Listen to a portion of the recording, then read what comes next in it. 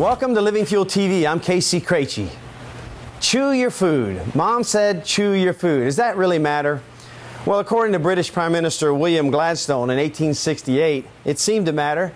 He taught that you should chew your food 32 times a bite. And he came up with the number 32 because there were 32 teeth in the mouth.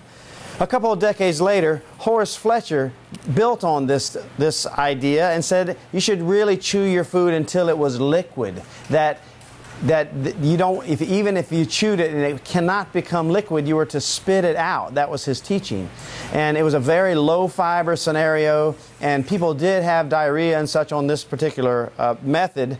And John Kellogg, Dr. John Kellogg, in 1900 decided, yeah, that was a good idea that Horace Fletcher had, but you got to add back fiber. So fiber was the basis of the cereals that Dr. John Kellogg started, the great American cereal company, Kellogg Corporation. So this is a little history on liquefying food. So would it be better now just to switch over to a liquid diet and just have a liquid diet instead of chewing your food at all? Well, there is some benefit from that. You've seen us talk about the fuel fast often. If you haven't, I ask you to go back and check out some former shows and check out the fuel fast, because it is a powerful technique, no doubt. But oftentimes people do the juice fast, for instance. They will juice vegetables and fruits, and they will drink this for a period of days, and sometimes a lot of days. And many people, they think this is extremely healthy. Now, it can be healthy. There are many healthy aspects to it, but even the vegetables, when you take out the fiber, it's like when we talked about chewing it until it was liquefied and then spitting out what is left.